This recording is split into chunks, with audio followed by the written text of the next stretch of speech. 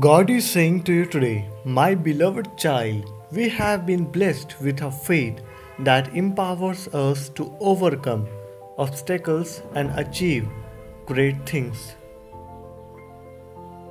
Let us embark on this journey together, embracing our unique calling and purpose.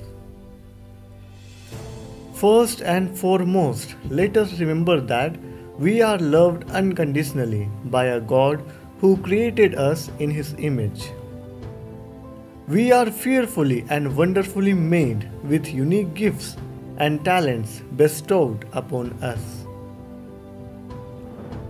Embrace your individuality and celebrate the special qualities that make you who you are.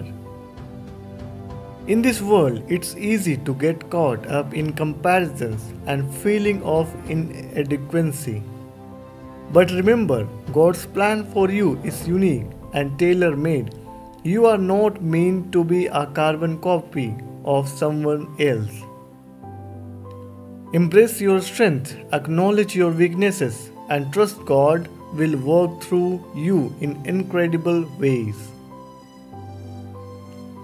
Throughout history, God has used ordinary individuals to accomplish extraordinary feats. He chose Moses, a man with a speech impediment, to lead his people out of Egypt.